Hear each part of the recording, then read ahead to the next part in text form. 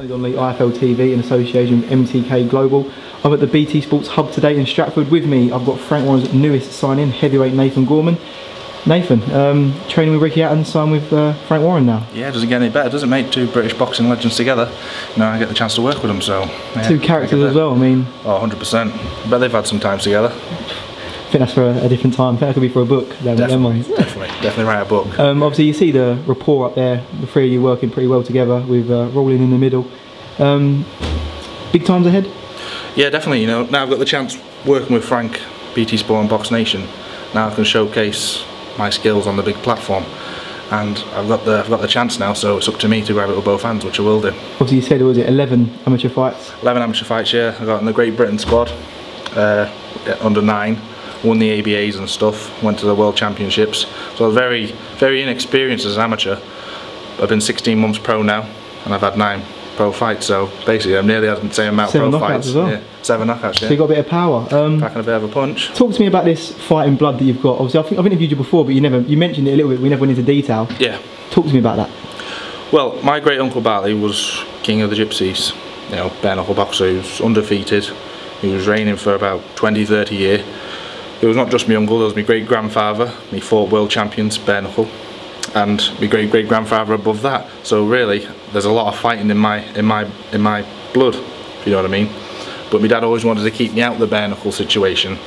And to be honest with you, he didn't really want me to do boxing. It was just me. I just loved boxing.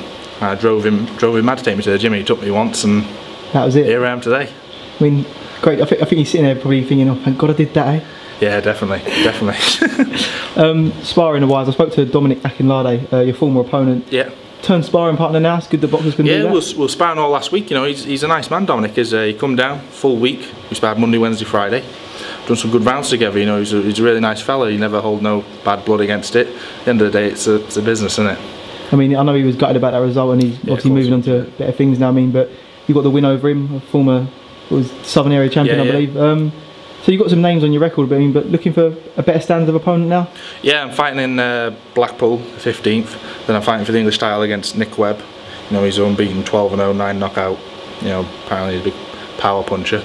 So I'm meant to be fighting him in September time. It's an exciting fight. I've seen. It'll be a good fight. Well. Yeah, it'll be a good fight. It'll be explosive, definitely. Is that going to be up north, or are you going to try and get it down here? Don't know yet.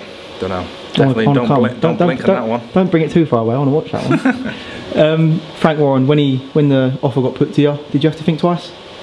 No, obviously not, because Frank's a Hall of Famer, isn't he? For the job he done with Rick. So if he can do half what he done with Rick with me, I'd be very happy. Obviously, someone tried to stir the pot by mentioning Daniel Dubois in there. You said you done loads of rounds with him at GB. Loads of rounds. Good kid. Good prospect. Same as myself. He's young. Wants to fight.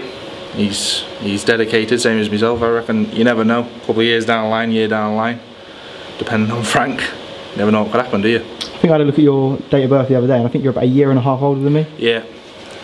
1.5 years older than me. I can't even grow a beard yet.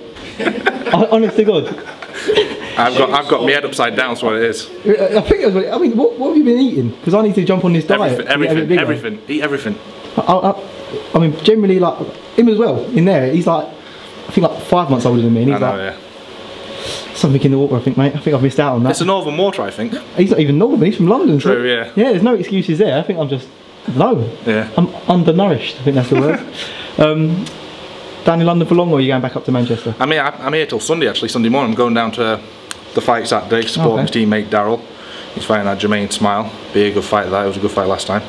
So yeah, I'm down here. I've been up here this week sparring. To be fair, I've been sparring in David A's gym Monday and Wednesday. Who've you been sparring there? Joe Joyce.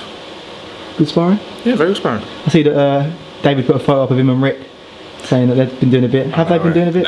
No. That was just all for fun. All banter. Yeah. All banter. People got the wrong end to stick them out, didn't they? I found it quite funny. Yeah. A big fight that's been announced a few weeks ago now. Conor McGregor versus Floyd Mayweather. What do you make of it? Well, I can't see.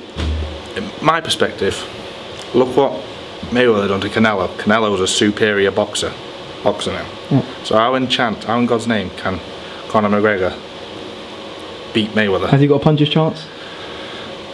Well, if anyone had a puncher's chance, wouldn't the 49 others have a puncher's chance? True. But you never say never. You never say never, but for me, I reckon it's a total mismatch. I reckon Mayweather will just demolish him. Different world, isn't it, boxing MMA? It's like saying, would Floyd beat Conor in MMA? He isn't, is he? But then you've got to ask the other question, is there anyone you wouldn't fight for $80 million? Exactly, I'd fight there for $80 million today. Fair enough. That wouldn't be the smartest idea. I don't think you'd be have your licence for long, but let's take a chill on that one. Stick to the ring. Yeah.